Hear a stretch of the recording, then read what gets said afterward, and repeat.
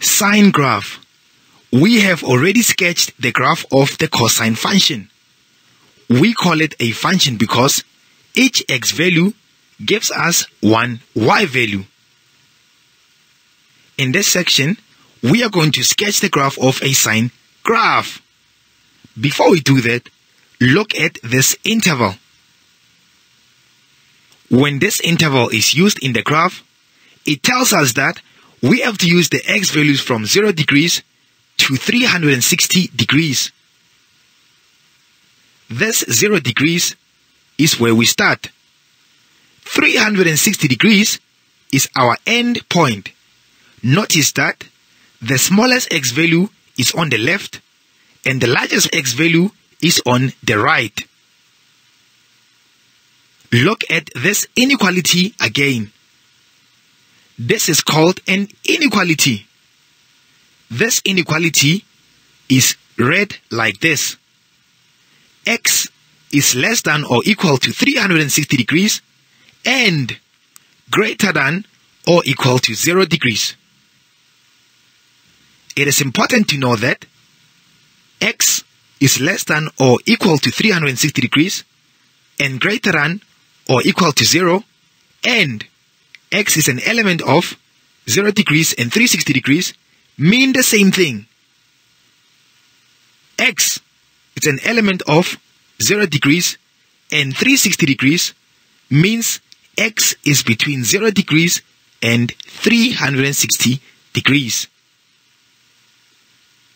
Once again, this 0 degrees is on the left and this 360 degrees is on the right.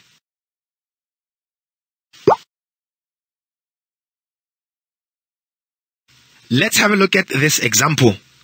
In this example, we want to sketch the graph of y is equal to sine x, and we are given the interval from 0 degrees to 360 degrees. Look at this inequality. In simple terms, this inequality means our angle, which is this x, is between 0 degrees and 360 degrees. Both 0 degrees and 360 degrees are included. This inequality can also be written like this. We start at this 0 degrees and end at 360 degrees. Let us draw a table of values. Look at the table. Let us start at 0 degrees, then end at 360 degrees. Let us make our intervals to be 90 degrees. Look at the table. Let us write down the equation of our graph, which is y is equal to sine x. Look at the table. Look at 0 degrees. In the place of x, we are going to put 0 degrees. So far we have y is equal to sine 0 degrees. Using a calculator, we see that sine 0 degrees is equal to 0. So this means y is equal to 0. Let us put 0 in the second column, just under 0 degrees. Look at the table. X is equal to 0 is here. Y is equal to 0 is here. 0 degrees and 0 is a point that lies on our graph. Let us put 90 degrees in the place of x. We will have 1. Let us put 180 degrees, 270 degrees, and 360 degrees in the place of x. We will have 0, minus 1, 0, respectively. Our completed table looks like this.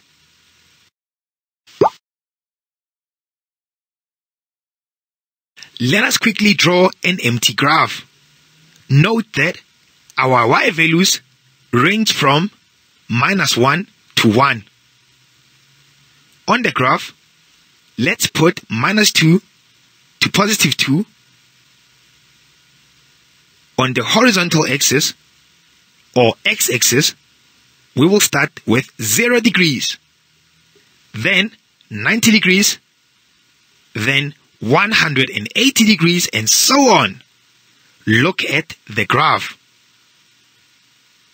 Look at the table again. Look at 0 degrees and look at y is equal to 0. Let us put a dot where 0 degrees and 0 meet. They meet here. Let us put a dot where 90 degrees and 1 meet. They meet here. Let us do the same for 180 degrees, 270 degrees, and 360 degrees. Once your dots are completed or plotted, you should have something like this. As you plot more and more points, you can see that the graph is curved. No part of this graph is straight. If we join the dots, our graph should look like this. Let us quickly write the coordinates. Remember that on the x-axis, y is equal to 0. Look at 0 degrees, 180 degrees, and 360 degrees. They all have the y coordinate being 0. Look at this point. 90 degrees and 1 meet at this point. Look at this other point. 270 degrees and -1 meet here. Let us have a look at another example. In this example, we want to sketch the graph of y is equal to sine x plus 1. Let us now draw the graph of y is equal to sine x plus 1. Look at this equation. By looking at this equation, we can see that each y value in our coordinates will be added with 1. Let me explain this using a graph. Look at the original graph, which is the graph of y is equal to sine x. Look at this point. Remember that 90 degrees is the x-coordinate and 1 is the y-coordinate. For the graph of y is equal to sine x plus 1, the 90 degrees stays the same, but the y-coordinate, which is 1, will be added with 1. 1 plus 1 is equal to 2. So this means 90 degrees and 2 is the turning point of the graph of y is equal to sine x plus 1. Let us put a dot where 90 degrees and 2 meet. They meet here. Let us add 1 on each y coordinate. 0 degrees and 0 will now become 0 degrees and 1. 180 degrees and 0 will become 180 degrees and 1. 270 degrees and -1 will become 270 degrees and 0. Finally, 360 degrees and 0 will become 360 degrees and 1. Look at the dots. We have plotted our dots. Let us now join the dots. To minimize confusion, let us use a dotted line when we join the dots. Our complete dotted graph will look like this. Look at the two graphs. The graph with a solid line represents the graph of y is equal to sine x. This is the original graph. It is called mother graph. If we shift the mother graph up by 1 unit, we obtain the graph of y is equal to sine x plus 1, which is shown by the dotted line. So this 1 makes the graph go up by 1 unit.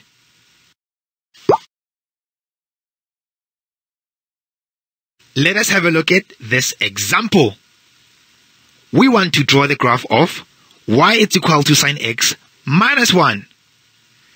To draw the graph of y is equal to sine x minus 1, we simply shift the graph of y is equal to sine x downwards by 1 unit. Look at the original graph, which is the graph of y is equal to sine x. Each y value in our coordinates will be subtracted by 1. The point 90 degrees and 1 will become 90 degrees and 0. 360 degrees and 0 will become 360 degrees and minus 1. Let's do the same for other points. Let us now join the dots. We are joining the dots in order to have the graph of y is equal to sine x minus 1. This is how our graph will look like. Let's have a look at another example. In this example, we want to sketch the graph of y is equal to 2 sine x subtract 1. And we are told that x is an element of 0 degrees and 360 degrees. You can compile a table of values if you wish. That way, it will be easier to sketch the graph. In this example, we are going to show you another method. Let us look at an easy method we can use to draw the graph of y is equal to 2 sine x subtract 1. Here is a simple sketch of y is equal to 2 sine x. Let us now label the horizontal axis. We start at 0 degrees, followed by 90 degrees, followed by 180 degrees, and so on. There are spaces or intervals of 90 degrees on our horizontal axis. Look at the picture. The graph cuts the x-axis at 0 degrees, at 180 degrees, and at 360 degrees. We call 0 degrees, 180 degrees, and 360 degrees the x-intercept of the graph. Look at the equation y is equal to 2 sine x minus 1. Look at this 2. This 2 is called amplitude. It will affect the height of the graph. Look at the graph. The amplitude is the distance from here to here. The distance is 2 units. This is true because next to sine x, we have a 2.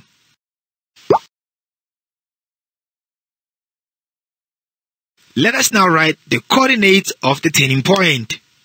Let us start with this point. Look at this point. If you look down, you see 90 degrees. This means the x-coordinate is 90 degrees. Look at this point again.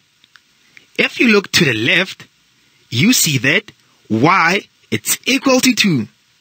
This means the y at the turning point is equal to 2. Finally, our coordinates at this point are 90 degrees and 2. Look at the coordinates of the turning point. Look at the graph. The coordinates of this turning point are 90 degrees and 2.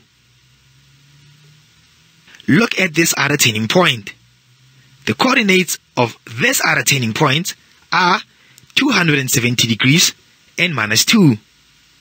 We have sketched the graph of y is equal to 2 sine x. Look at this equation. This minus 1 tells us that the graph of y is equal to 2 sine x minus 1 must be shifted 1 unit downwards. Show us how the graph is going to move down. Let us start with this point, which is 0 degrees and 0. Because the graph is moving down, only y coordinates will be affected. So point 0 degrees and 0 will become 0 degrees and minus 1. Look at the dot. This point is 0 degrees and minus 1. Look at how the point moved. Let us do the same for other points. 90 degrees and 2 will become 90 degrees and 1. 180 degrees and 0 will become 180 degrees and minus 1. 270 degrees and minus 2 will become 270 degrees and minus 3. And 360 degrees and 0 will become 360 degrees and minus 1. Look at the dots. 0 degrees and minus 1 is here. 90 degrees and 1 is here. 180 degrees and minus 1 is here. 270 degrees and minus 3 is here. 360 degrees and minus 1 is here. Next, let us simply join the dots. The graph of y is equal to 2 sine x minus 1 should look like this. Now that you have worked with sketching the graph of sine, let us see if you can try the following activity. The first one has been done for you.